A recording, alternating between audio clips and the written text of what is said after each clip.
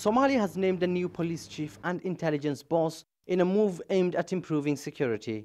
The decision came following an urgent cabinet session in the capital, Mogadishu. Bashir Ahmed Mohammed was named the country's new police chief. Before his appointment, he served as a deputy police chief.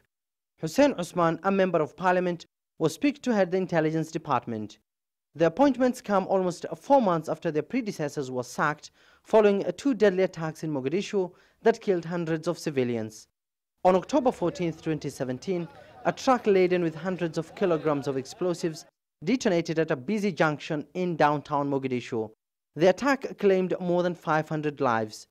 2 weeks later, armed militants disguised as intelligence officers stormed a popular hotel in the heart of the capital, killing more than 20 people, among them politicians. It's these 2 attacks that prompted Somali authorities to sack the top 2 security heads, in a bid aimed at reassuring the public that the government was serious about improving security. The absence of leadership in the 2 top security organs in the country was a blow to the government. It will take these commanders a while to understand the challenges on the ground, and this will limit their capacity and judgment in carrying out operations.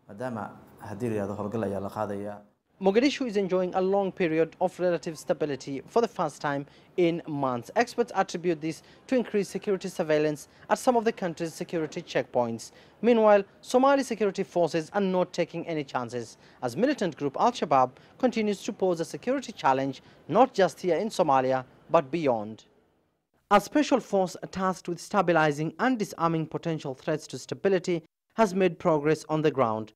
But al-Shabaab's ever-increasing tactics seem to have frustrated security forces. As the new commanders take charge, experts suggest that the security chiefs must remain vigilant and take the fight right to the militants' doorsteps. Al-Shabaab, an al-Qaeda offshoot in the Horn of Africa, has been battling the country's internationally recognized governments for more than a decade. Most recently, it was ranked Africa's deadliest militant group, overtaking Boko Haram, based in the West African nation of Nigeria. Somalia's president says that his administration is determined to dismantle al-Shabaab by end of 2018. But based on recent attacks, analysts say that that fight is far from being won. Abdulaziz, Billow, CGTN, Mogadishu, Somalia.